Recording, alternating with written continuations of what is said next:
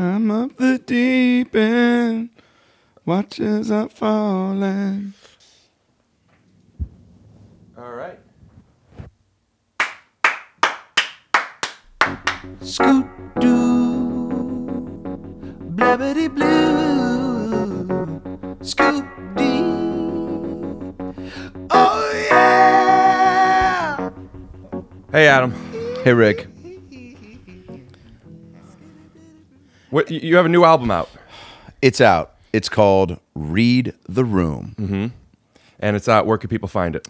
Amazon, Spotify, iTunes. Those are the big three. Those are the three options we'll give them. I think so. Yeah, Okay. you don't want to give too many options. Right. Album release availability suggestive places are like mind getting pimped are out like to local selfies. activities in a certain city. Oh, Right go out. ahead. Sorry, that's actually a good premise. Yeah, you don't want too many. Oh, never mind. I don't mind getting pimped out to local activities. Boy, what a great bit, huh? I'll be honest with you. On that one, I don't get it. I didn't know what was. I must have missed something at the Yeah, beginning. because I was talking over. I was trying to do a bad, not real bit over a bit that's been Polished. and recorded. Well, let's try another one. Or is Sure. that the one? No, this pun is a whole bunch of tracks. All right. An album is a whole bunch of tracks. Could we, for just to play in the editing room? Yeah. Could I have you look to camera and lip as best as you can along with one? That's a fun game. All right. You know, also the fun game. Connect Four. Yeah, if you could have pulled one out. Oh no way! You have it? Oh, holy shit! I mean, is it a Jewish thing to have Connect Four? Yes. Ready to go. Yes. Connect Four Monopoly that still has all the money in it. Yeah. Yeah, everyone loses most of the Monopoly pieces. And the money, you're always playing with we got 450s left. If you could have a rap battle with a rapper of your choice, who would it be? Eminem, 100%. I already know what I would do. I almost want you to do it instead of Chris. Can he tag team you in?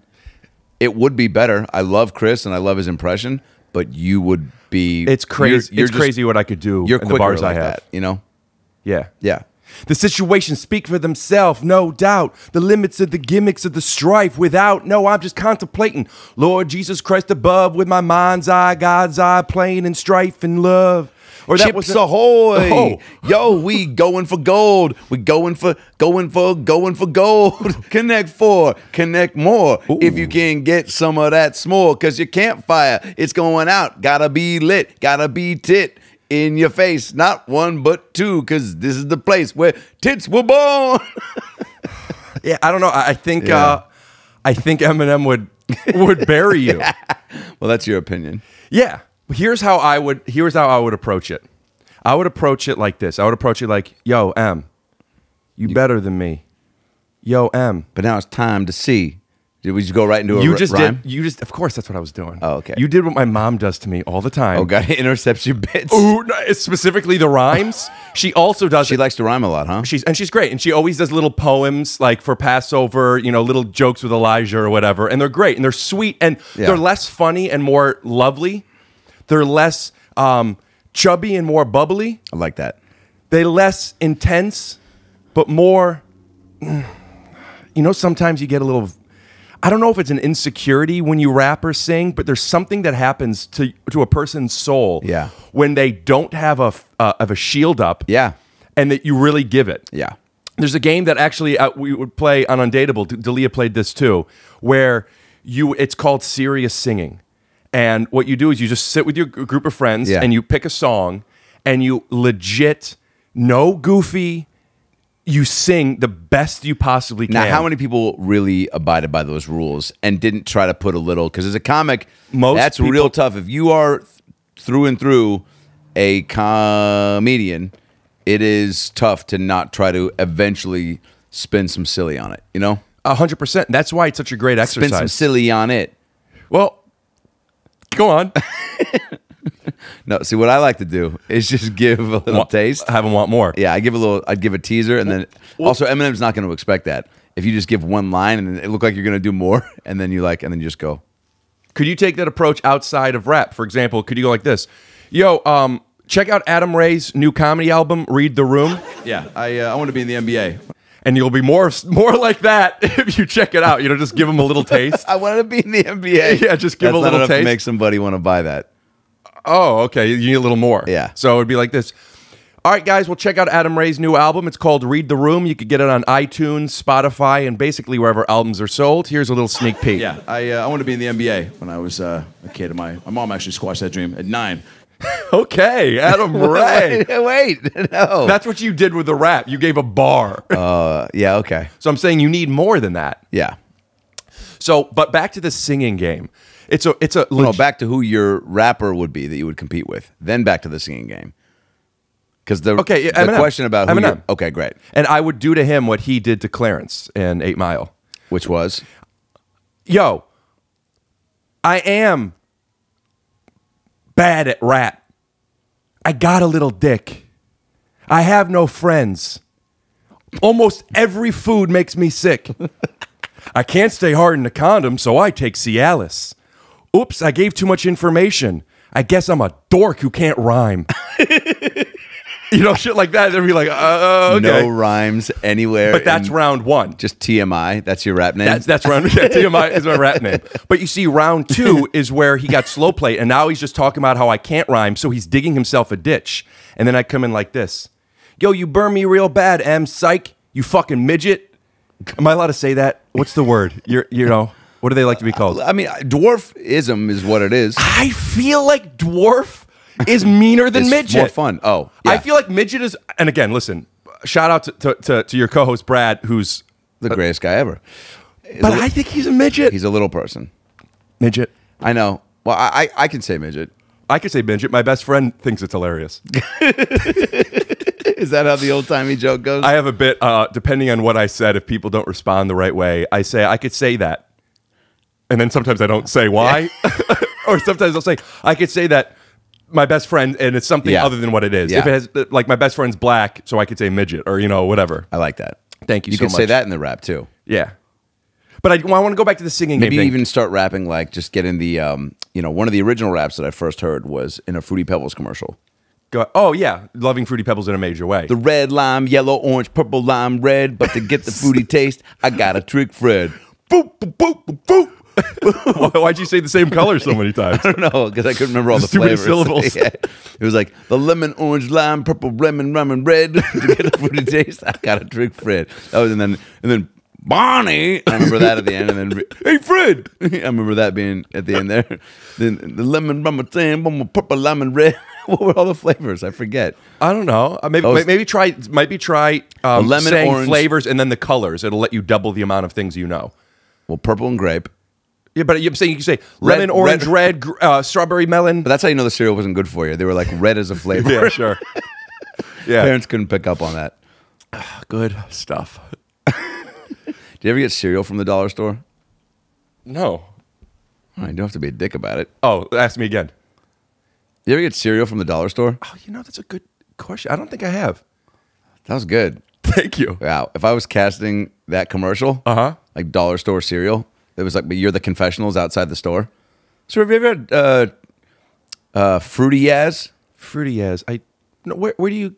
They're like Fruit Loops. They're like... Yeah, I like Fruit Loops, but they're just too expensive. Well, turn around. Oh. Hello, sir. Hi. Hello. Oh, I'm sorry. Sir, we're shooting a commercial. Can you get out of the way? Yeah. Well, look behind you. Those look great. Yeah. Oh, man. Shit. I'll tell you what I would love. I'd love for you to get your animation guy to make that a little 20-second spot. Okay.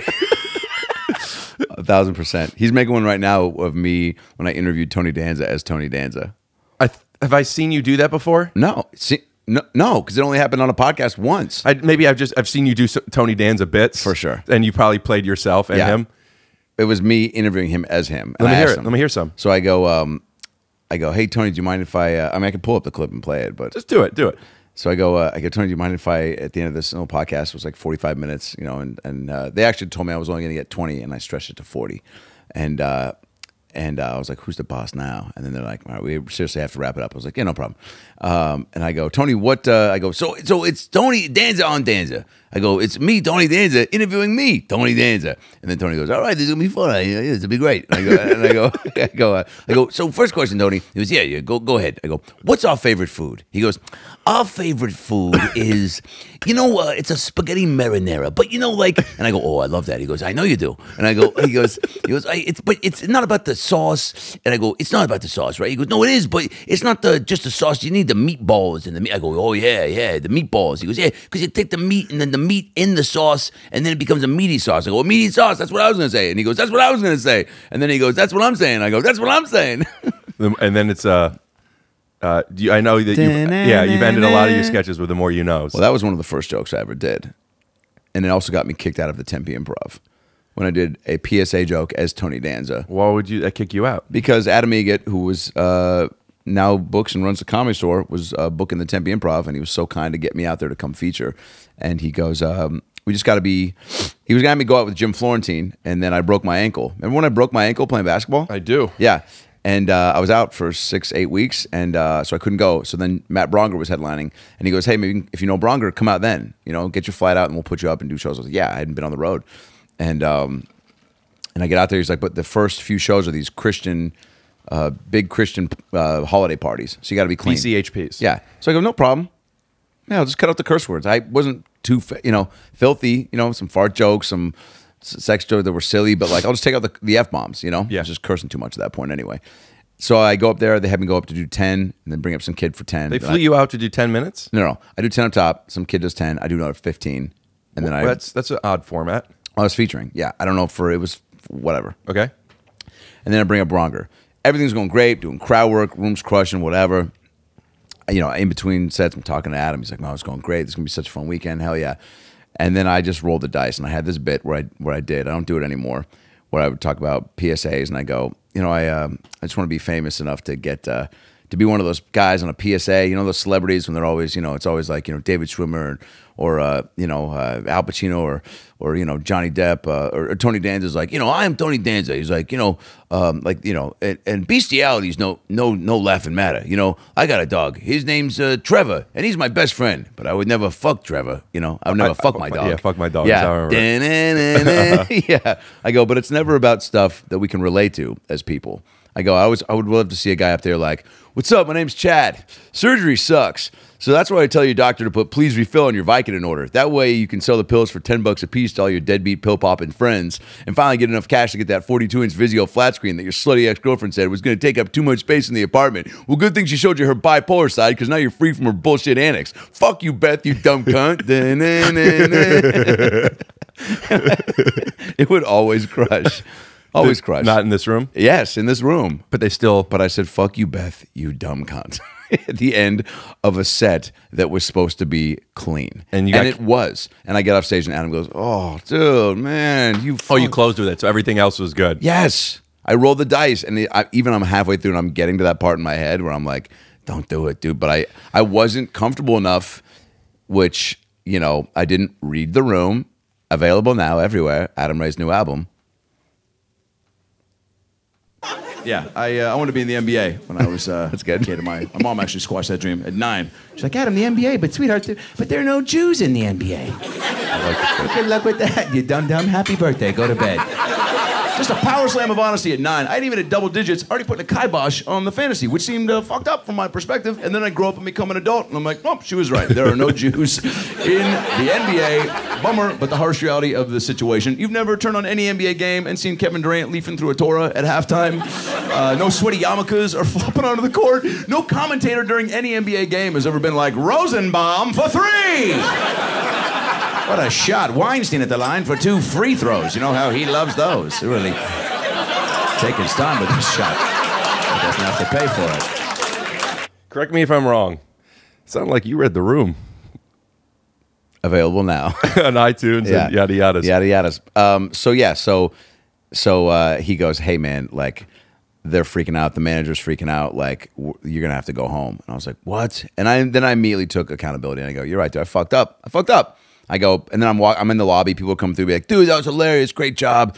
And the manager, it wasn't Adam's call. And this is why we're still great buds. Like he took me across the street to the bar after, and we chatted and hung out. Went and got food. Like I left the next morning, but he was just like, dude, shit happens. You fucked up. Like no hard feelings. Like what shit happens. But it was devastating. First time being on the road, and I got kicked out of the Improv, and I immediately hit up Emily at the time, who was booking the Hollywood Improv, and just, you know, my connection to the Improvs, and I was like, yo, I got to just sit down. I got to tell you what happened because, as I'm in the lobby, Bronger's on stage, and his first 3 words were like, and that cocksucker fucking fat, you know, said, and then I look up and I go, whoa, to the manager, this guy Eddie at the time. I go, hey, come on. Such a kid, you know, such a tattletale. And then he goes, he's a headliner, he can do what he wants. And I go, oh, I see what's happening now. I'm the scapegoat. If people do complain about the vulgarity of this program, you're going to be like, we took care of it. It was the feature. We sent them. You know, a lot of times. So then I backed up and I go, you know what? It's on me. I can't be pissed. I made Adam look bad. I promised him I'd be clean. But I also was like, this is fucked up what you're doing to this guy, Eddie. And then full circle, 5 years later, 6 years, I go back and I headline the Tempe Improv for the first time. And Eddie was still there. And he was like, Adam, no hard feelings, huh? I was just like, dude, give me a hug.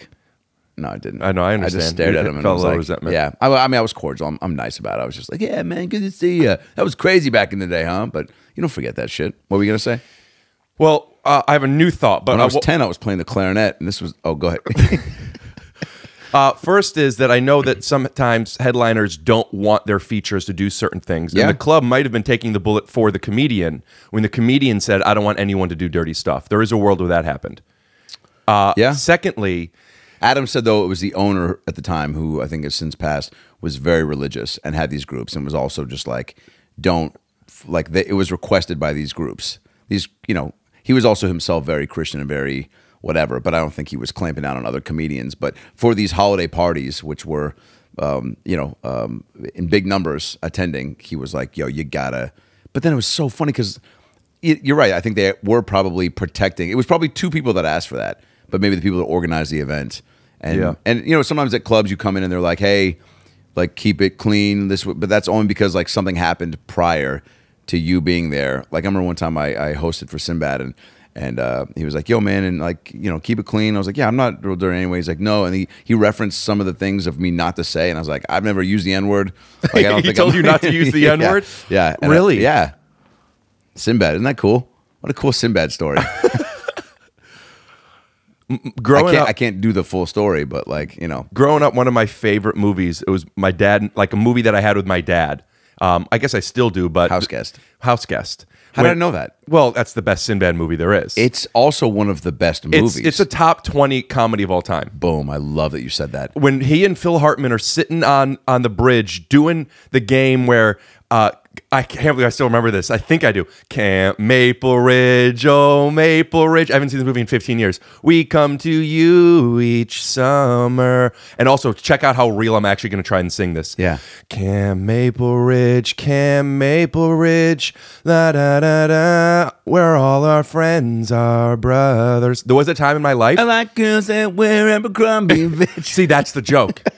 That's the joke. Sing for real. Yeah. There's a world where I used to do stuff like this. We come to you each summer. Which still sounds great, but it's but like actually to be in your pocket. Which is still like top 10 Idol worthy. which is an amazing performance. And it shows personality the same way Eddie Murphy could win, you know, what did he win? Wasn't he nominated for an Academy Award for Dreamgirls, where he's like an amazing singer in? What if he was nominated for an Academy Award for Shrek or Pluto Nash, and we just all chose to forget about that? No, I wouldn't have forgotten it. Yeah, Dreamgirls he was. He should have won too, but you know what? It still makes me fucking livid that he didn't get. I don't think about it all the time. You know why he didn't win? Because Norbit came out like a month prior, which I think is the reason he should have gotten it. Have you seen That's Norbit? a hot take. Norbit is top 50 comedies of all time for me. Here is a inside and I'll go look. on record saying that, and I'll take that shit to the grave. If you want to fight about it, meet me at an IHOP on Gower and Sunset. Well, you can't just say a place. You have to make a plan, and you have to stick to the plan. When? I like to keep my fights open-ended. Kind of like your selfies? Ooh. Where, you know, is this that a really dig? about me, or is this something profound that I want to speak to? Yeah. Whenever there's a good-looking picture, and a lot of people will comment on, a lot of pretty girls will post a flattering picture of themselves, and they'll do a quote like, "Oh, I can't stand it. After you weather the storm, the spirit of the heart stays true." Yeah. And I'm like, well, that's exactly what I was thinking. Well, I was looking at your both butt cheeks fully exposed on the beach, reaching down for a sand dollar with an overly surprised look on your face, like, sand dollars on the beach? what's a sand dollar? Wait a minute, 2 butt cheeks? Where's my head at? Oh, such a loser. Yeah. The Jew in you. But I don't mind. I don't mind when A girls. sand dollar. It's a beach. It's like a beach treat, you know? I don't. It's like, I don't know where they We'll come put up from. a picture of a sand dollar for the YouTube Yeah, it's version. a really fun. Some weird beaches have it. There's one beach I went to with one of my mom's boyfriends after the divorce. Thanks for bringing it up. One of my mom's boyfriends. His name was Harvey Greenberg. Probably still is. Yeah. And remember we went to Ocean Shores, and we found sand dollars. He's like, "Hey, you can find sand dollars. Why don't you guys?" Now that I think about it, I think he was getting us out of the house so we could fuck my mom. Whoa, He's like, "Go find." Another hot take. I don't know what I think is harder to believe. The fact that Harvey Greenberg is alive? that Harvey Greenberg got you out of the house to fuck your mom by finding sand dollars, or if the reason Eddie Murphy didn't win was because of Norbit. Which, by the way, here's why I think that Both of those are true. Here's why I think that theory is wrong. If they're going to give him the nod, or is it nom? We'll get into it in a second. Then he's on the ballot. Let's give it to him or not. I don't think people are like, he's good enough to be nominated, but we're not going to vote for him. But before we get into that, is it the Emmy nod or any nom? Emmy nom. Nom is short for nomination, but nod, I always felt like people are like, you know what? He got the nod. Yeah, they do say nod, for sure. Those people those are the people at the airport that see the one long line and go, "That's where we're supposed to stand." And they don't try to think for themselves and go, "There's actually 2 people to the side that are actually in a line. Everyone's just chosen to assume that this is the line when there is clearly another space to stand and get aboard." You heard it here first. Adam thinks that the reason Norbit got in the way from Dreamgirls is because of Harvey airport Greenberg stuff. fucked my mom. And that is read the Hawaii's the best room. place to smoke pot, man. Hawaii exudes the vibes of pot just 24/7. Look at it. All right. That Wait, was. no one's gonna buy my album. No, we'll play some stuff. I just. No, we're having a good We're time. having a good time. Dude, I feel kind of stoned right now. I know, dude. I don't know. I get We that always have feeling the when I'm best time. around you. I often feel high when I'm around you. Yeah, it's a good thing. Yeah. Creatively, yeah. No. No, just yeah. No, it's just like Well, out of control, and I feel a little paranoid, and I just want to be by myself. We turned these mics on. Remember the first time we got real high was at my old apartment. At the time, that was the highest I'd ever been in my life. I love that. I was also one of the, it's really cool when you first start just being in this business and comedy in general. And in those times, and we're still grinding, but like starting out, those were probably 3-4 years in for me. And you and I had met at the Haha when I saw you on stage and thought you were hilarious. And then you were talking about Magic the Gathering, and I had all these questions because my younger brother had tried to play with me, teach me that game, and then he just cheated a bunch. So that was he'd literally be like, "Oh, my Balbathar beats your Thromarius." And I was like, "Why?" He's like, "Because it has more kill points." And I go, "Yeah, but mine has a higher number on the card." He's like, "Yeah, but for this game?" Yeah, that's its defense. It's the first number is attack, and if the attack is stronger, For sure, but he was clearly making up rules because he was 10 and a little piece of shit, and he also stole. I think I had a ring at the time, like some pinky ring. It's probably right that he stole it, but he stole it and gave it to a friend of his. And then when I asked him, and then the kid's mom actually returned the ring, and then he was like, "Oh, I found it," and I was like, "The mom came back and said you gave it to," and he was like, "Oh." And so I was like, all right. So now he's probably the same guy that stole all the money from Monopoly to have. So when they set up the game, he already had it in his pocket. Yeah. Because a lot of people don't steal the money. They don't. No, I think you just grew up with a cheating brother. Yeah. Oof, I'm sorry. It's okay. I'm over it. That's Adam Ray, who is over his cheating brother. Read the room on iTunes. But you should much, cheat at Magic the promotions. Gathering.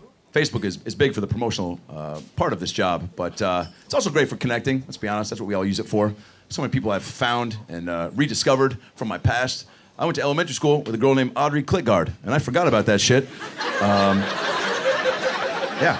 K-L-I-T-G-A-R-D. What a home run day that was. I was just like, and I got to have that again, you know? I got to go take a trip down Clickgarn Lane for a minute, you know, and remember a better time when the economy was strong and Audrey Clickguard. How does that happen, by the way? Were the options limited at Ellis Island that day? All right, sir, you can either have Dick Sponge, Ass Tickler, or Clickguard. Man, fucking Clickguard's probably gonna get the least amount of teasing. I like that joke. Yeah. It's also very true. It's also very true. That's funny. It is, right? Uh-huh. I also just like that because everybody, I get a lot of people hitting me up now telling me the names of people that they went to school with that had, you know, standout names. We also had a Michelle Virgin. Remember they would call her to the office? Boop. Michelle Virgin, please come to the office. Dude, kids would probably laugh so much every time. We had a Betch Ho, Vietnamese. Huh. B-E-T-C-H with like a hyphen. H-O apostrophe. Betch Ho. And people would be like, what up, bitch? And she was like, what up?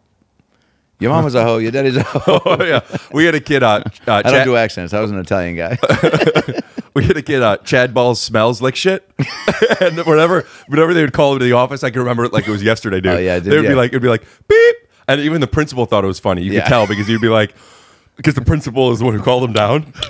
Dude, we had a small school. Yeah. He's like, sometimes this kid was such a good kid. It was sometimes it was so they ironic. would call him down just so the principal could say his name. It turns out that principal ended up. Yeah, we can say it now. Donald Trump much? Ooh. I don't want to isolate the audience, but Donald Trump. Or the audio. Yes. Or the audio. Don't correct me like that on the podcast. Yeah, you also did that right into the mic. I'll edit it out just to be cool. All right. Look at me. Be cool. Let me do it again. All right. Yeah. Yeah, so we had a principal who, I won't say his name, but it rhymes with Monold. Rump. No. Stillskin. Fuck. Dude, I hate when a bit falls off. Yeah, I know. We had it. It's the worst feeling in the world. It's worse than, you know how people say it's better than sex? I hate sex so much that I say it's worse than sex. Yeah. Yeah. I hate sex, dude. Let's talk about sex. Okay, I don't really hate sex. I just don't like when it's not at least making like. Does that make sense? No. Making love is a beautiful thing. It is. I'm not in love at the moment. It doesn't mean I'm not willing to have sex. And you are making love. You're never just straight fucking. Sometimes I'll fuck, and sometimes I'll make like, and sometimes I'll make love. Rarely do I have sex. So making like is unpassionate sex? No, making like is, I really like this girl. I'm connected with her. I'm not in love with her. I don't know if I'm going to have a future with her, but like I want to connect with her. But I can have a night. I could have a week. Great. That's fun. But sex to me, like sex with someone you don't at least like really like, is just like, I'm not going to. It's fine. Neither of us are coming, especially you. You know, just honestly, like it's harder. Well, also when you say that. And believe it. It's when you say that to her as it's happening, that's like when a lot of people don't know this, they're not fans of that. And they being... Are you being serious? Or are you making a joke right now?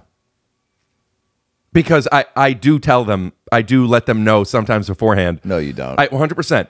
So I think I've talked about this on a podcast before, but... You say, hey, look, I'm going to try my best. Let me tell you, but I can't guarantee that things are going to go the way that you want them to. In a way.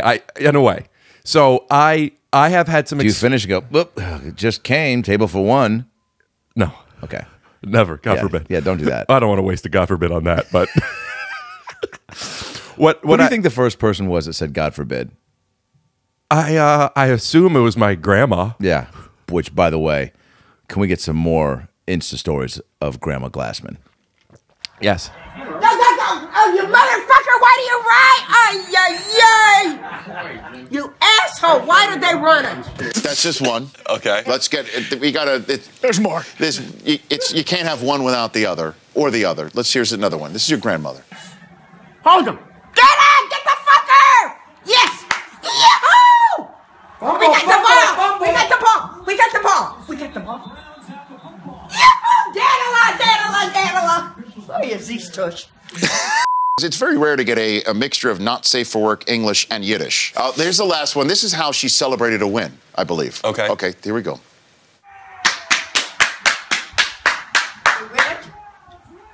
Browns win.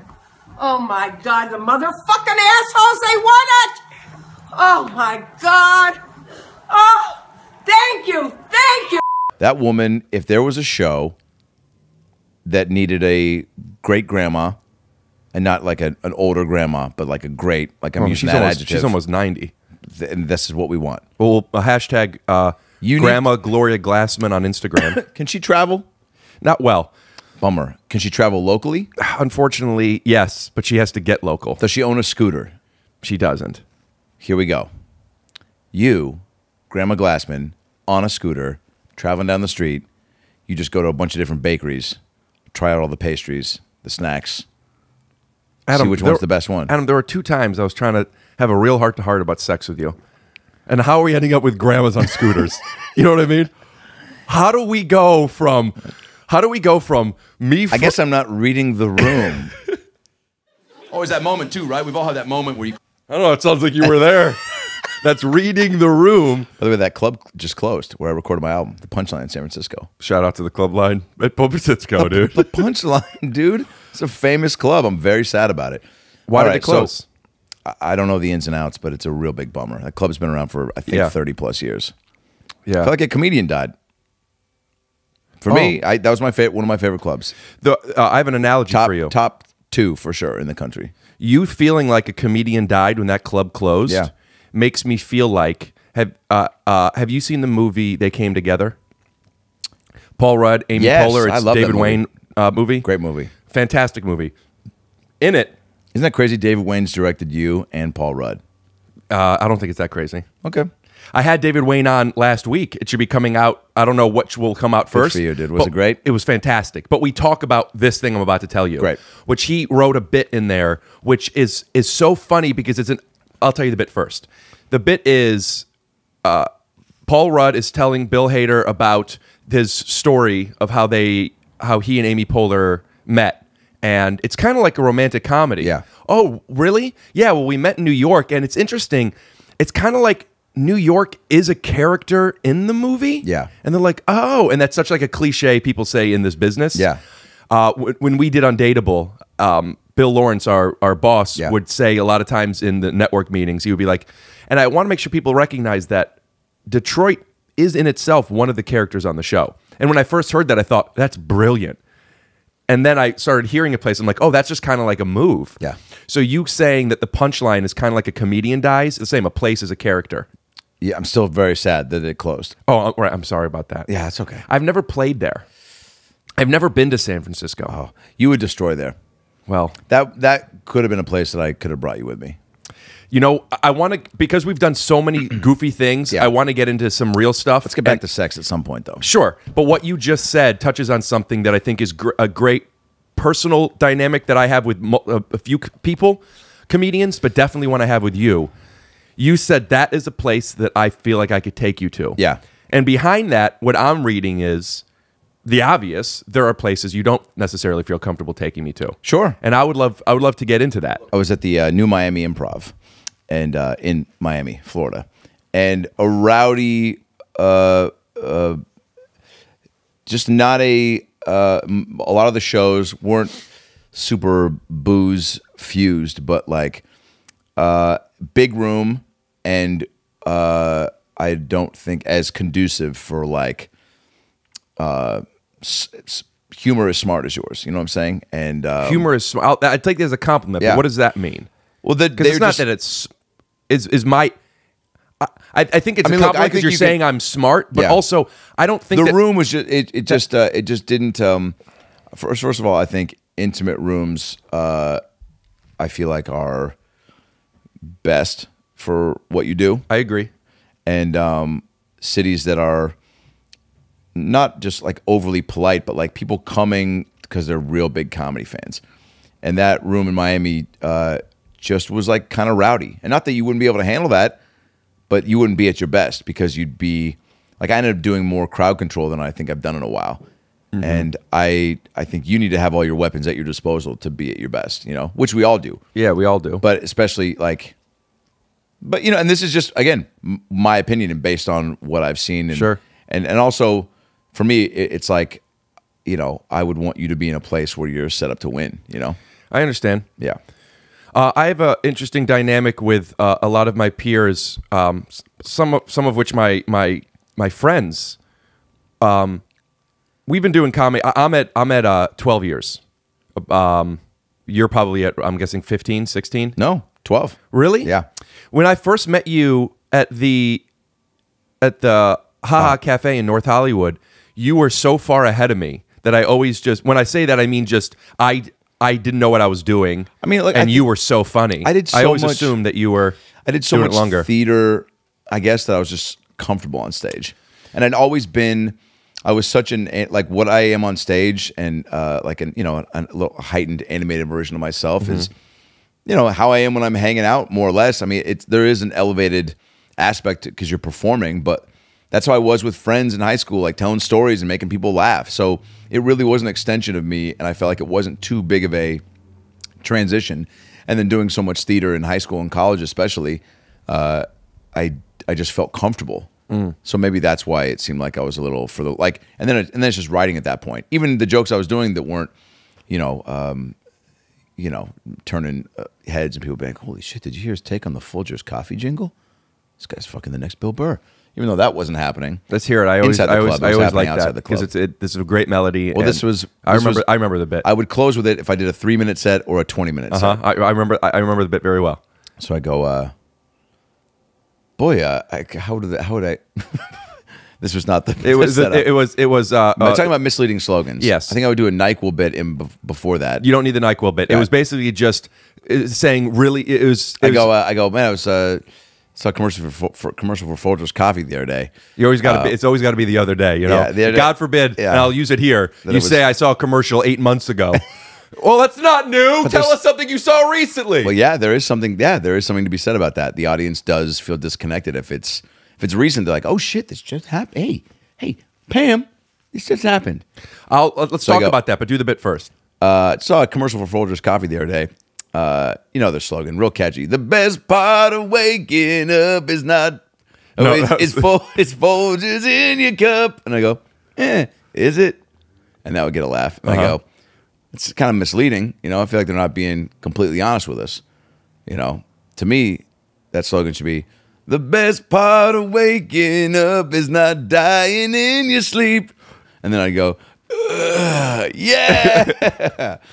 And I would always get a, you know, and then people would recite it to me because that was such a, the jingle's so catchy. Such a stupid joke. And so people, for a while, because I did it so consistently for probably at least 5-6 years.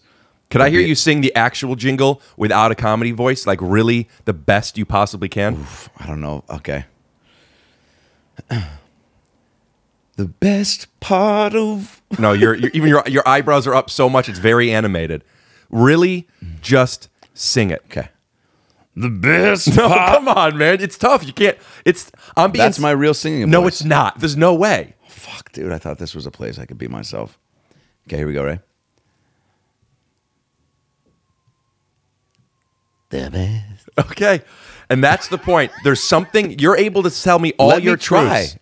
You're not trying. You're not doing it. You're making a joke. You're not letting me try. The best part of waking See, I get the pattern here. Folgers in your cup. Dude, like this. You ready? Yeah. The best part of waking up is Folgers in your cup. Okay. The best part of waking up is Folgers in your cup. Yeah, I understand the choice to walk it down because it was out of your range. I still felt you put. Challenge accepted. Yeah, Randy and Travis. You put a little effect on it. Not Randy Travis. Who's the guy on the American Randy Idol? Jackson. Who's Randy Travis? I think he's a country singer. Oh. Or Travis Tritt, at least. By the way, nobody has ever been like, "Hey, slow your roll, Randy Travis." Dude, check this out. Also, Geez Louise. Where did that come from? I don't know. Who gives a shit, though, obviously. Check this out. What did Louise do? The best part of waking up is Folgers in your cup. The best part of waking up is Folgers in your cup. That's what I'm talking about. How'd that feel?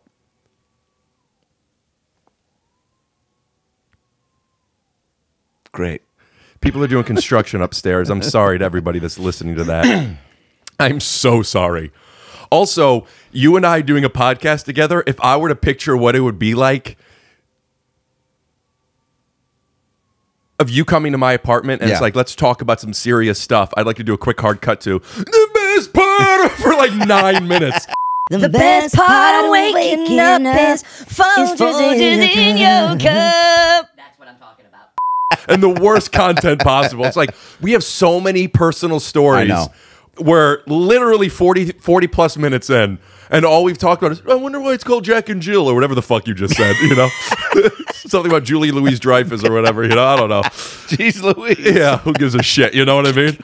Who gives a shit? We have so many great stories. I do want to talk about that first time we got real high. You know what I'm saying? Right. It was at my old apartment. But I want to reestablish the context of what I think is so romantic about that is when we're first starting out and we're, like you said, less than 5 years in, there's a fraternity feel that still exists, but we're around each other so much more. When you start out. Because you go to a club for 3 hours. We'll go to the Comedy Store and we'll get there at 8, trying to get on. Maybe one of us gets on early, but we still stay there until 1 o'clock, until all of the friends went up. Then you go to a diner or something. So we're just in each other's lives so much, and we're not funny.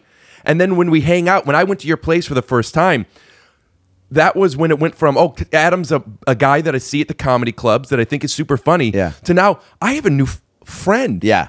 Well, that's what's cool about it. And also, and this is why, to any young comedian doing it, the hanging out is so imperative. Because I remember we were at the parlor, and even I was like, oh, I should go home and work on some stuff. But it was a fun hang, and I was like, no, I got to hang, and I want to get more comfortable here, and I want to talk to some of these older comics that I haven't talked to, and even guys that I'm starting with. Like, you know, it's important to not be in and out, because you want to feel. And for me, I've always felt that way. Like, and even now at clubs, I'll get to know the staff and stuff because I need to have some rapport to feel comfortable to do my thing on stage. And also people that were making me laugh like you would. I was like, oh, I want to like. And then I remember like a couple blocks from there, so a handful of us walked over there. I don't know who else, but then Sandy was there. Sandy got real high, and we started watching the making of Space Jam or Who Framed Roger Rabbit. We watched one of those. I only remember the way I felt. I don't remember what. A giant beanbag chair, and this was my old place, which was just so. And you had snacks that were as if we were. If we robbed a soccer mom, I was on her way to the jamboree. Can I do with the one I was going to do? Yeah. If we were shooting a scene where these are a whole bunch of stoners, the types of, oh, why don't we get them some Funyuns, some Starbursts, some soda pop? Yeah, is a commercial for weed? Yes. Or for the snacks? Just something like to show this is. It's like people who don't smoke weed. This is what they think stoner munchies are. Oh, great! Yeah. You know, Bubblicious, bubble gum. Yeah. We'll get hot dogs with Cheerios on top. Oh man, Oreo cookies dipped in ketchup. But just the cookie part. Right. And we'll dip the cream part in mayonnaise. Dude, weed's awesome. Yeah, I will get to it. There was a thing in my fraternity, by the way, at USC, where it was Stony Creation Night, where because people called us our frat was AE Pi. People called it AE High, which is a very Jewish fraternity. AE High. I turned a shofar into a bong, but I'm kink. I said that by the way. You can't say that. What? Say, but I'm Asian American.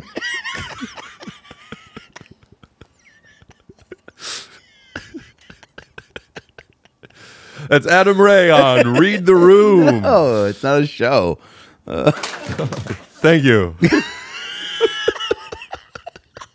Those are the type of applause breaks I get, by the way, where like 3 people get it and they're too uncomfortable to laugh. They go like, no. They laughed because they understood, not because it was funny. Great. Oh, thank God. You heard it here first. No, but these, you know, we would. I did do that joke though, the bong at a shofar, when I did some show at a Hillel, like a Jewish community center. Oh, that's I just did I was like, yeah, I turned made a bong out of a menorah or whatever, or with the bong and the shofar. I was like, tekiah, I was like, tequila Doritos. And they lost it, dude. This was like 2 years in. I was like, what am I doing here? But so we would smoke pot, and then all the brothers in the fraternity, the pledges, excuse me, would on Stony Creation Night would have to come in and present Stony Creations. And all the brothers would get high and sit in the brotherhood room, and these kids would come in and present it like chopped Top Chef style and come in and be like, what we made here is a peanut butter Butterfinger casserole. Everyone would just be like, holy shit, what's in it? And they're like, well, there's red vines on top, golden grams as the crust, and you literally just hear guys going, whoa. And we would just get high as balls, and they'd come in. All right, we made a pizza pancake burrito with a Cool Whip salsa, and and literally just the craziest shit. And I remember one kid came in, and he was like, "This is what I call a Twinkie burger, where it's just look, I ran out of time. I've been busy this week, so I just put some Twinkies inside of a burger." And everyone was like, "Best one, still creative." That just goes to show you that you don't have to say it was the other day to connect with people. This was when you were in college. Yeah. I think that when people say, yeah, I saw a Folgers commercial the other day. For me, and maybe I'm projecting this, but this is my truth. When I hear a comedian say the other day, I will automatically feel a little skeptical as they continue to tell the story. Yeah. If you're lying about this, what else are you fabricating? To me, I prioritize truth over comedy, and sometimes to my detriment, because a lot of times people believe me, and that becomes a problem because now they're just uncomfortable because they think I tripped on purpose or whatever the gag may be. Right.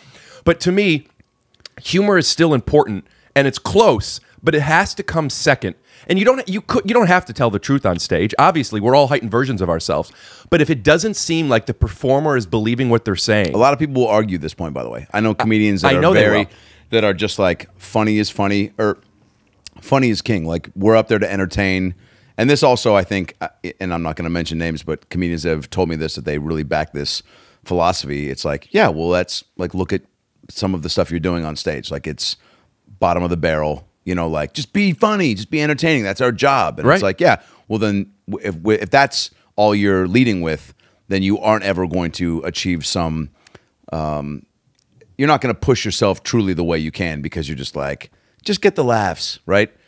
So people say to me all the time in my personal life. Truth does matter, though. I can't do anything, and all my material is based in something. Like all the stuff I talk about with my nieces and my past at Universal Studios and dating and whatever, and drinking. Even I have this joke about a buddy of mine getting so drunk he used to get DUIs in the backs of Ubers, and like that's based in truth, because like just being with him and being so drunk in an Uber where, the Uber guy getting really, there's probably another story there to be had about the exchange with him and the Uber guy, but there was a point where I was like, if we get pulled over, like, you're definitely going to get a DUI. And he was like, I can't get one in the back of an Uber. And I was like, yeah, but you will be the first, because you are. And he was close to like grabbing the wheel of the Uber driver. Like, it was dangerous. But nobody wants to hear that in the joke. Yeah, but it does. Truth and jokes aren't mutually exclusive. And it's about being believable, not just telling facts. Yeah. So all else equal, I remember my fraternity brothers, this was like 10 years ago, brought in this Twinkie burger, and it was the simplest one, but it was the moment you say I was just in a frat, when I was just in my fraternity a couple weeks ago, the way you just looked away, made me feel not present with you anymore. And it's tough for me to connect and continue talking. You started to do the Twinkie burger thing as if it was your own story. No, I'm trying to. I was referencing again that the fraternity doesn't have to say. Yeah, it doesn't have to be the other day. I didn't say that it was. Earlier, you said the Folgers cup is the other day, and you're like, yeah, because if you don't say the other day, then people are like, oh, I don't care. Yeah. And I said I want to go back to that, and here we are. Right. And that's just a microcosm of what I feel like truth is in comedy. When I watch somebody, if the story's good, it can hold up, right? There's no shelf life. More specific like that, because not everything is a story. For me, a lot of my comedy is playing with an energy and playing with situations. And when I watch a performer and I believe them, it doesn't matter if I disagree with them or not. Yeah. I'm engaged with them because I'm seeing something real. Even if they're up there talking like this for whatever reason, if they have a real point of view about it. So and who was that? I don't want to name names.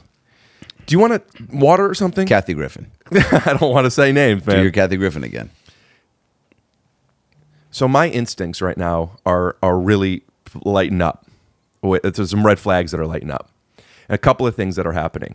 One, I'm not happy that we're not getting into some of these real stories that we keep getting away from. Yeah, especially because I know that you have to get going in a short amount of time. Oh, we're good. We got 15 minutes. 2. Also, we can do a part 2. I'll come back anytime. Or are you like we'll do one. Yeah, you're not how it goes. you're not a part 2 guest. Great. No, I'm just kidding. The way you said great made me feel so uncomfortable that you took that seriously. Yeah. Because that's the way you respond if you believe it. No, I'll have you as a part 2. I'll probably only air part 2. But what I'm saying is, I meant no disrespect. You're one of my favorite people. I love you. But we do so many bits, and I on my own do too many bits. You are a bit machine, and I want to make sure that we get some of this good stuff out there. So we were talking about... you left my place that night, and I was like, "Oh, Rick's a great dude. I can't wait to hang again." And that was just probably a turning point in the friendship, but also like a cool example of just like, because there was a part of me that was like, "Oh, don't go." And this is again advice, take it or leave it. But there's always a reason to not do something. Yes, there's always excuses we can make to like, oh, I should do that, or I'm not going to get that audition, so I shouldn't prep and go on it, and I'm just going to turn it down because there's always a reason to talk yourself out of something, or I should do this instead of that. Reading the room, reading your own room, reading the room inside your heart. Can I change the title of my album? Is it too late? Yes. Also, you gave the same example 9 times. If there's a million reasons to not do something, like you could want to do something, but then you could find a reason not to. Like you're about to take a shit, and then you're like, I'm not going. I should get on. I should get on this plane. Yeah. Yeah, we get it. So here's a reason to not give 9 examples of something. You're leaving in 15 minutes. Okay. So that night I was like, I should go home and work, but then I was like, this is fun. Let's go hang. Because then it was brought up, it was proposed. Wait, what's the context of this? Is this the hangout we had at my place? No, I was making a joke for you to say. Sometimes there's a reason to not do something. Look, sometimes you're telling a story and you're like, maybe don't tell it. But you tell it anyway. All right. So we went to my place anyway, and with a big group, and we smoked and hung, and then like you end up staying the latest because you got so high you couldn't drive. I couldn't walk. I slept over and left at like we fucked. I left when the sun came up because I was so high. I had never experienced that before because I had smoked pot sometimes and loved it. Yeah. But I took a couple of hits and wow, this is great. No, we all because got we're real. hanging out. Yeah. I'm smoking for hours. Yeah. And I so much so that I couldn't up. stop laughing. I stayed up because I remember you were. I was exhausted. I probably could have gone to bed 2 hours prior than when I did. But I was just like, oh, I felt bad because you were like, remember at one point you were like, hey, is it cool if I just stay here for a little bit because I'm too fucked up to go outside? And I remember being that was a very profound statement. You were like, I'm too high to go out there. We don't know what's out there. And I was like, all right. Listen, man. I don't want you to have to. This is pre-Uber, but even if so, we don't even know what's out there. Yeah, that was a big statement. And I was like, yeah, I mean, I do. There's a psychic place across the street. Pink's is probably still open. You could probably get a, hot dog, a Katie Couric dog or something. I remember feeling insecure because 1, this is a new friendship between you and I, and 2, that was a moment where in my life where I recognized, because of how much I liked making new friends, I realized, oh, I never really had this. Yeah. So I didn't want to blow it. So I remember I felt uncomfortable, like, because you stayed up.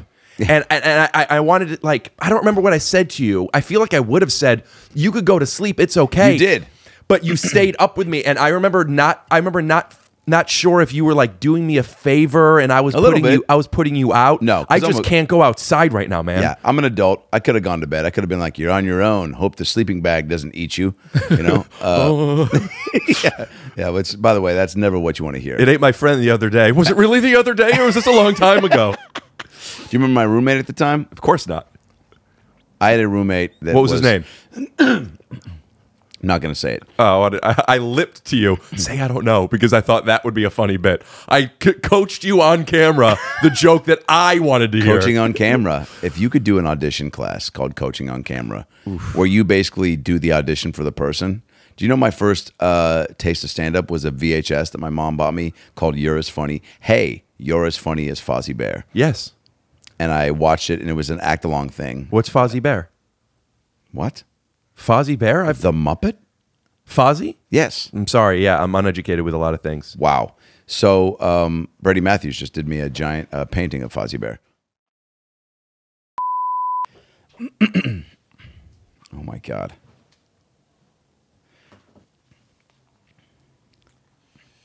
I have, when you were telling me about your... I wanted to be your Hillel bit. I wanted to be a puppeteer for the longest time. Who didn't grow up wanting to be a puppeteer? A lot of people.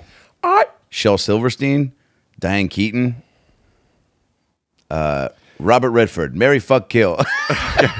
Dude, it's so hard to have conversations, you know? It's hard to have conversations with regular people. I know. Yeah, I brought up my puppet. Can I have him? How are your hands? I normally don't let people touch it. Clean as fuck, dude. These hands went inside Miss Piggy once. Put the coffee on the tray, please. These hands went inside Miss Piggy once. When I interned at the Henson Studios, when they did this Jazz Standards documentary or special, my buddy's dad was shooting it, and so he got us jobs as PAs at the Henson, and it was when the Henson Creature Shop was still there too. So we had these passes; you can go anywhere. And I walked in the back because I had my pass, and I'm watching them make Muppets, and the guy showed me this closet where they had all the Muppets in these cases, right? And then he took one out, and he let me. This is like weird and probably sounds, but as a kid, again, dreaming Jim Henson, God to me. Sure. And it was devastated when he died, like probably more so than when my folks split, for sure. And I remember too, I got to feel any similar to when the Punchline closed, or would you say Punchline is way less than? Way less than, yeah. And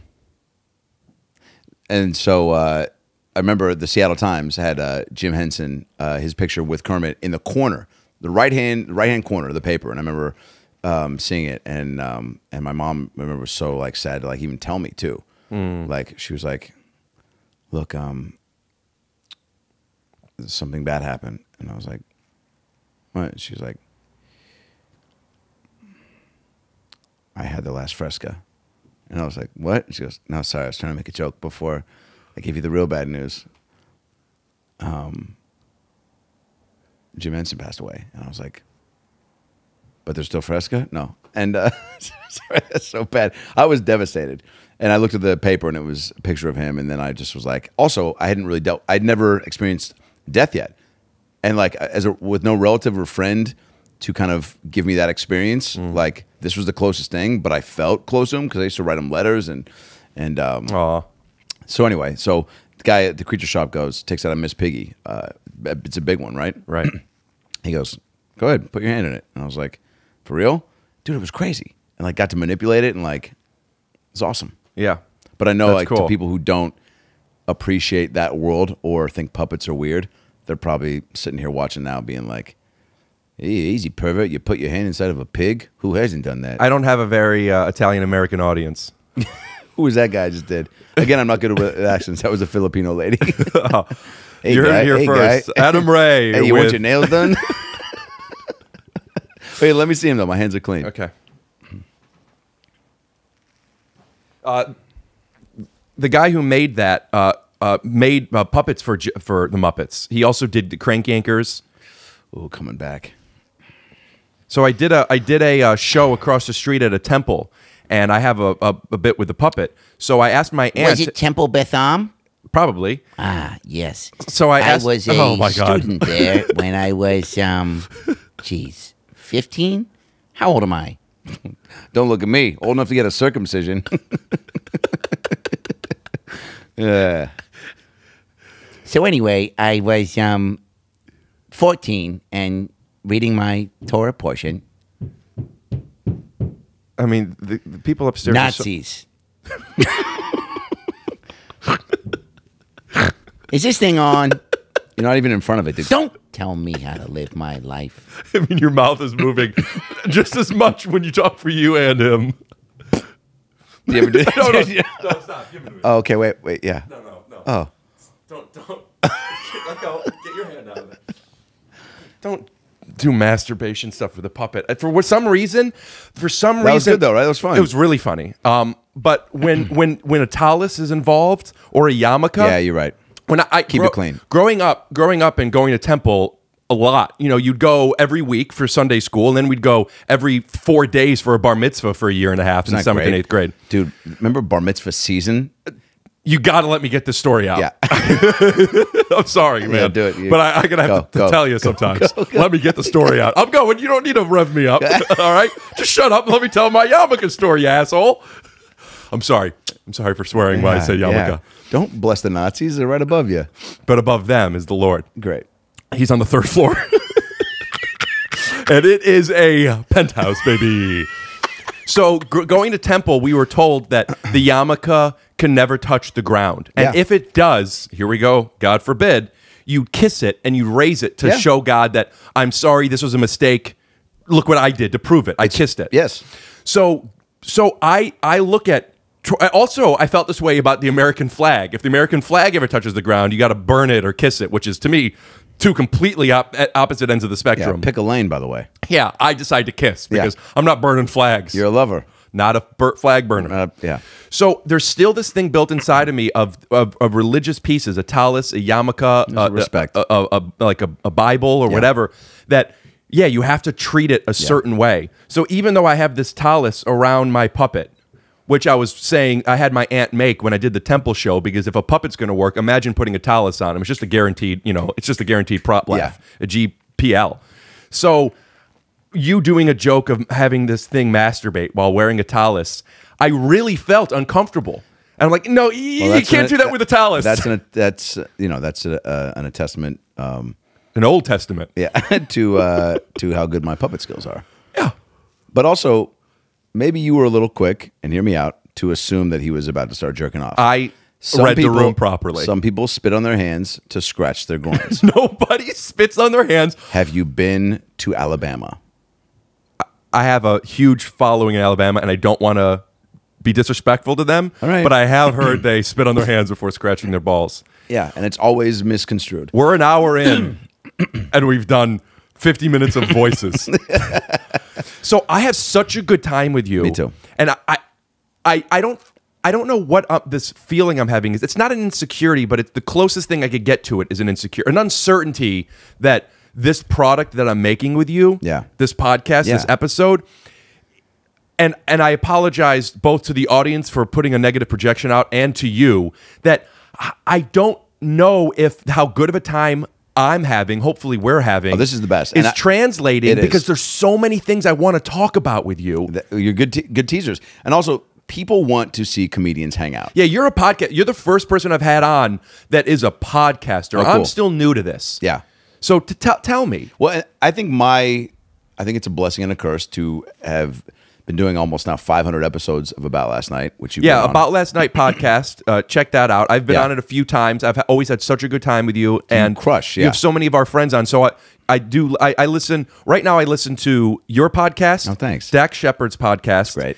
Eric Griffin. I think he is so funny. Me too. So funny. I love that you say that, dude. There are certain people, and I put you in that same boat, that when I talk about people that are my favorites, E. Griff is at the top. He's just so funny. Yeah. There's nobody more expressive that is can be cartoony but grounded. He is. It looks like when I watch him on stage, it looks like this animation is very realistic. Like we should start calling him CGI. Yeah, it's tough to or say Air that. Griffin. What's that? Or Air Griffin. He's great though. I saw him.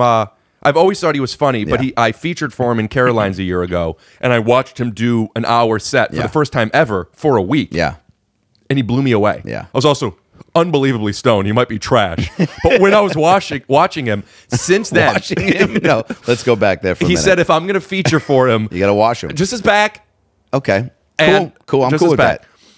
So he's like, "Do you got my back?" And you're like, "Yeah." He's like, "No, seriously, do you got it? Here's a sponge. Here's some dial." Great. So, but since seeing... Dude, soap improv is tough. I've been saying that for weeks. since watching him do that hour, I've always thought he was funny. Now there's certain comics that have a thing like when they do something, it's like, I'm in. I know. You know, he's also, you know, and I'm always trying to push myself in the writing department, but Riffin with Griffin is the name of the podcast. By great the way. title. I'm sorry, but go on. But he really hits on things too, and he's got such a likable demeanor about. You know, I feel like he's in that Burr category where I feel like he can tackle anything. You get away with anything. I want to hear his his take on it. But let's go back to, you were telling me about the gift and the curse of having done 500 podcasts and your experience with like them. When I'm on podcasts, sometimes I like to go on tangents and get back to things. Yeah. And I've done so many that where I sit back and the questions, the people just ask a question and don't play back and forth, to where I have to talk a lot and just fill it up, you know, and do all the work. So I sometimes get conditioned to do that and not maybe sit back and give an answer and then let you drive the ship. I feel like we're driving together, you know. Yeah, but you do feel like we're driving together right now. Good. I don't know. You feel like you're in the back? No. But see, like I don't have a feeling about who's in control or who should be in control. What I was gonna say though. Be quick for a second. Let me finish what I was. Real quick. Yeah. It's because as a guest, I want this to be about you. Yeah. You're the food. I'm the fork and knife. People are using me to get in the nutrients that are my guests. Yeah. So hold on, let me finish. No, I'm just kidding. Go ahead. So what are the questions that you would have asked me had we just done a straight up? I could have a whole. I still have a whole bunch of them, and I'll get to that in a second. You have them written down? No, I thought of some, and also as we organically talk, there's nothing more I love doing than bits. I love bits so much, and you are a bit machine. Why don't you marry him? Remember at the come on, man! Dude, that was one of the first lines. That's a bad burn. That's a big burn. As a kid, yeah, when someone loves something, you not only why don't you marry it? Not only do you take away the positivity that they have for the thing they're speaking of, you then step in and make it about you, not you, Adam, but the person, the bully. Yeah. Why don't you marry it? Now, not only am I putting them down, they can't continue to explore what their feelings. Yeah. And that's a burn for everyone in the room, not just the person who's in love. There was also always one kid that was like a little more advanced, a little more thought out. He'd be like, God, I love cheesecake. He'd be like, dude, why don't you fucking marry it and then cheat on it, you fucking animal? Oh. You know, and you're like, whoa, yeah. What's happening at home, Tyler? But back to Eric Griffin. You know, like, where the fuck are we? Give me 5 questions and I'll give you some answers. Give me just to get some of this genuine curiosity out of the way. That's not what I want to do, because no, sincerely, that's not what I do, because I don't mean to make this like an interview. I need answers from you. Yeah.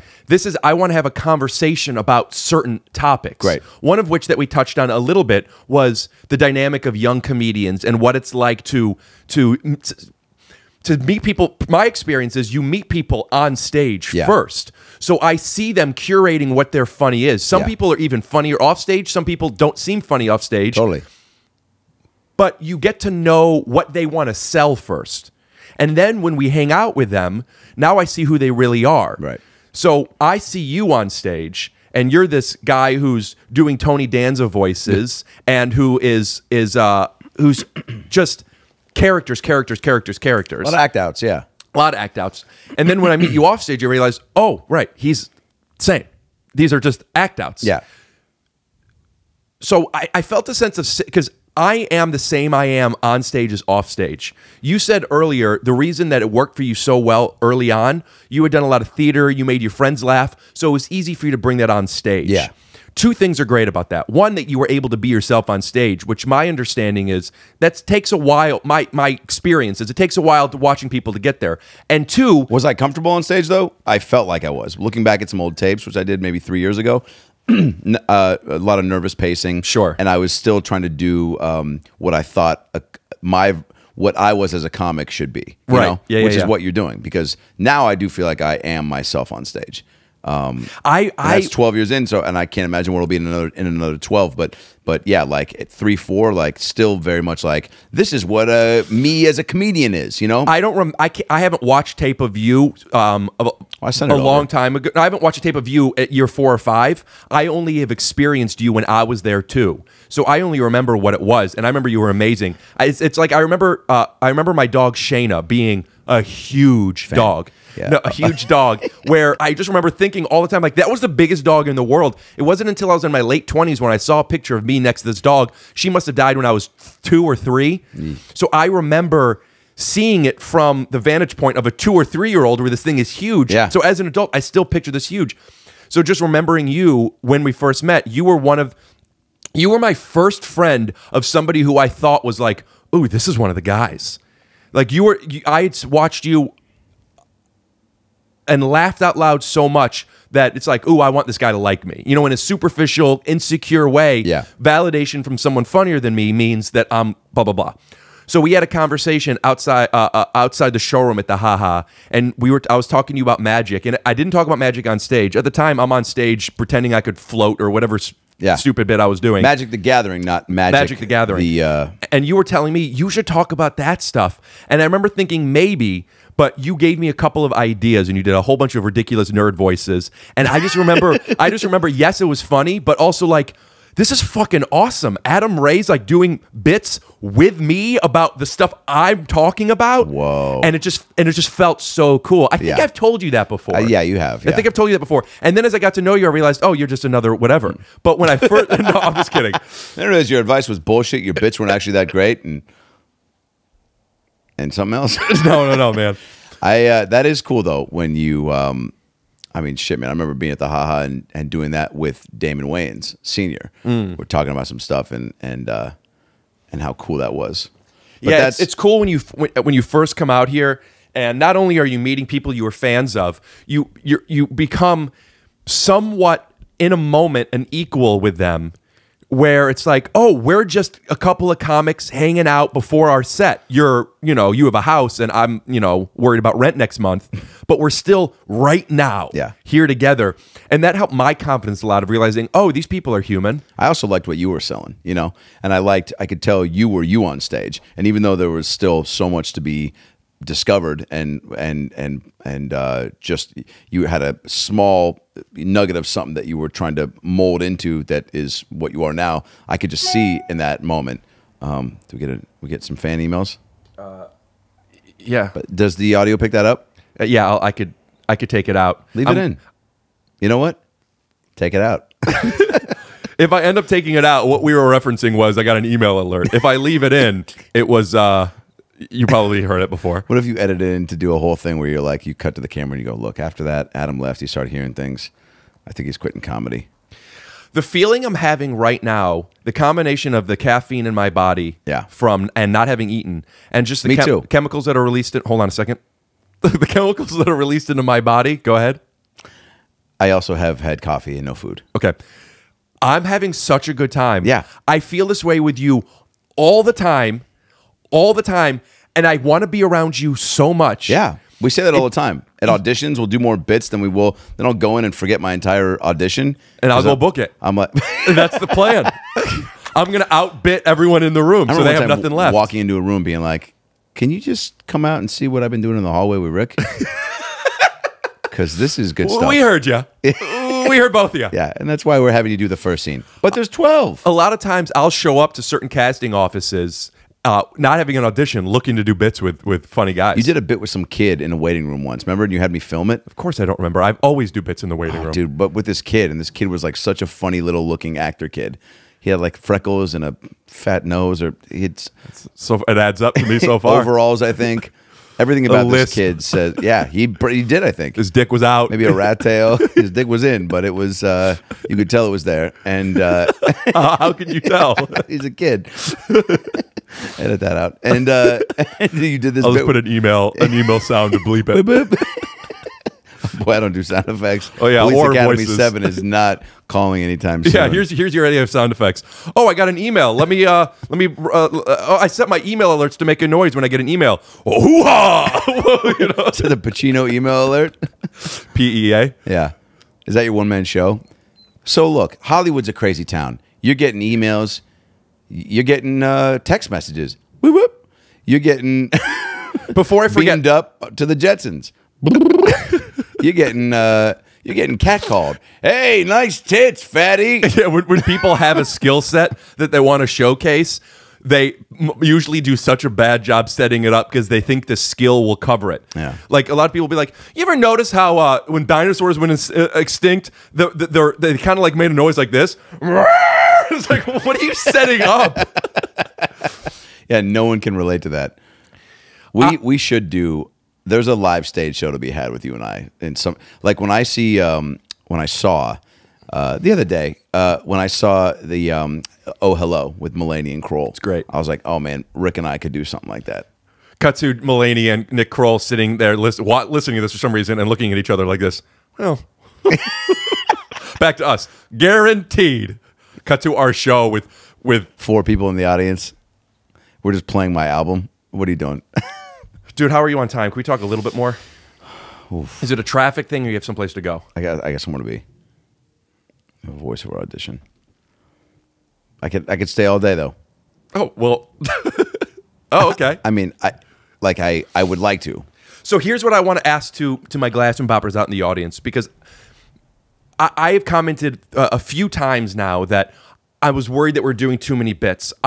And that itself may have been annoying. So I'm projecting an insecurity of something that I've been working on in myself, which is sometimes just lay back, just don't feel the need to be on. However, I don't feel a need with you. It's a chemical feeling that I love to have. Yeah. But it's also a good balance because when you want to make somebody else laugh, that's a good thing. And when you want to there's also a selfless give and take with us where it's like, but it's not just about us. People are listening. We're on a similar frequency. I think that some of the stuff we're doing, we're not letting anything breathe or sit. And also, we're joking a joke that maybe wasn't established that strong on this podcast. We just know each other. Yeah. So when listening to this, I could imagine some of it being exhausting. The cameras aren't on. Fuck. So you know what happened? I must have not formatted those cards, and the cameras just went off. Do you know how long they've been off? 6 minutes. Yeah, so I don't know when the camera's turned off. For those of you listening on iTunes, don't worry about it. For those of you watching on YouTube, I'm just going to put up a stick figure of us. I love that. But what I want to get out there is people listening, if you're still listening, like a voicemail that's gone on too long, send me a message and let me know what you think about my projections. If you agree, but if you disagree, those are the main 3. Right. Because part of what this podcast is for me is, one, I don't like people at my place, really. I have a lot of things. That's why I call it take your shoes off. I just have a lot of control issues, and this is my home.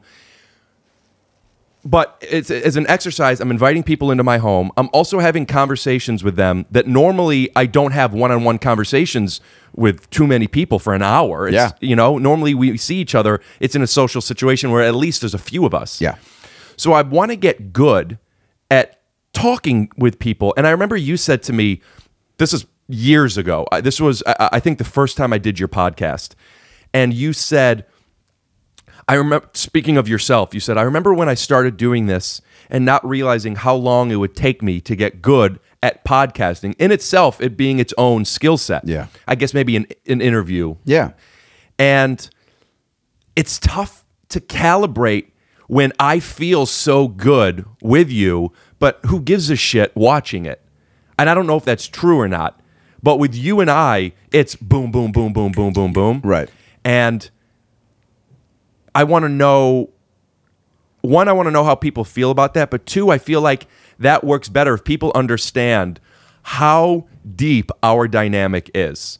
I feel when we do jokes with each other, we're communicating so honestly, because it happens. You step on me, I step on you. Yeah. There's a give and take, and sometimes I see when you realize you want to give the floor to me. Yeah. And you go, no, go ahead.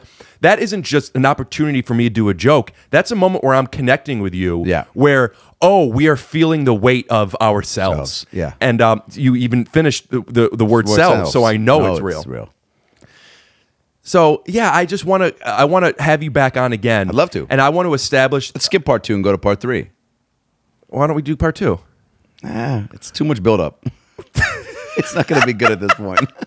Why don't we do a quick Cliff Notes version of 2 now? Great. And then we'll get to 3 later. Great. Adam, good to have you back. The best part of waking up. Yeah, I remember that from 8 years ago when I had you on the first time. So things have gone real downhill for you recently. You look horrible. What happened? I robbed a store. Okay, well, we will have you back for part 3 in another 8 years. Give me the puppet. Be respectful. Give me Rick. Rick Jr.? Puppet Rick. Puppet Rick. All right, this is how we're going to close out. What time is it? Our only camera that's up is the 2 shot, so if you want to look to camera, it's got to be the 2. Where's my camera? Right over there. Great. Baruch atah Adonai Eloheinu melech. What? Can I read my Torah portion without being judged? Baruch atah Adonai. You have it memorized, huh?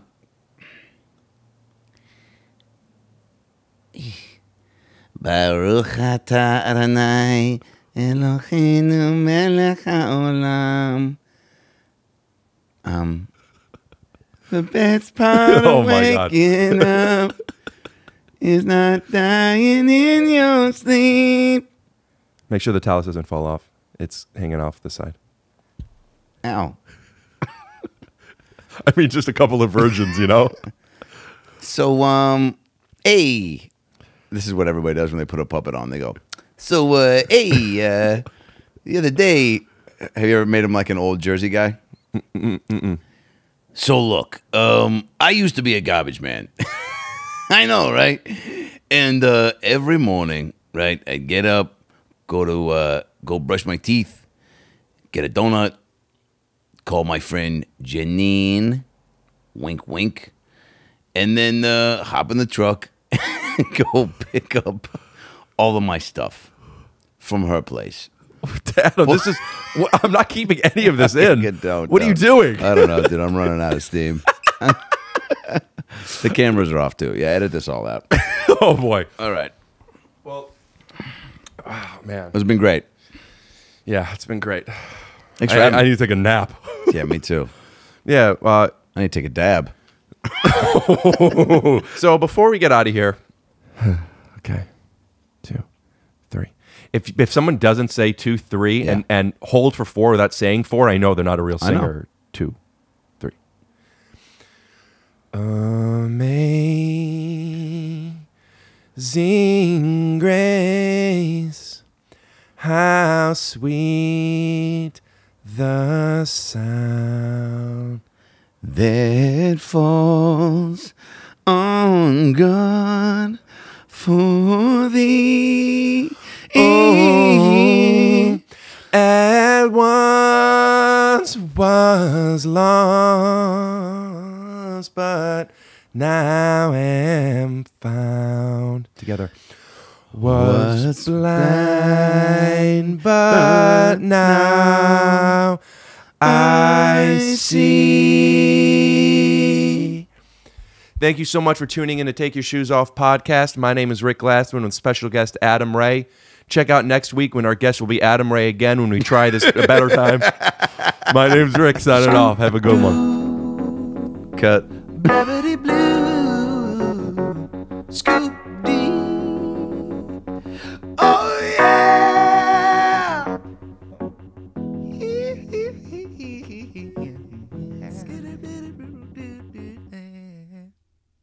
Skittle